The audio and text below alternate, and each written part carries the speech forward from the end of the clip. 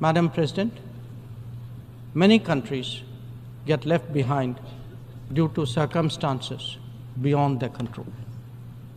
But some make conscious choices with disastrous consequences.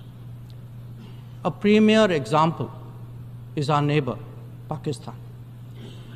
Unfortunately, their misdeeds affect others as well, especially the neighborhood.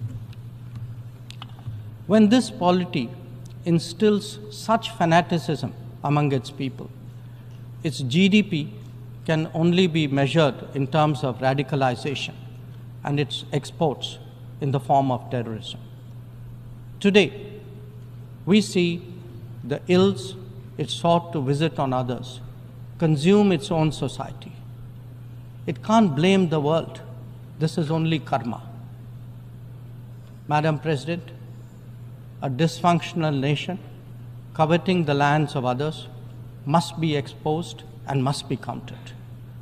We heard some bizarre assertions from it at this very forum yesterday. So let me make India's position perfectly clear. Pakistan's cross-border terrorism policy will never succeed, and it can have no expectation of impunity.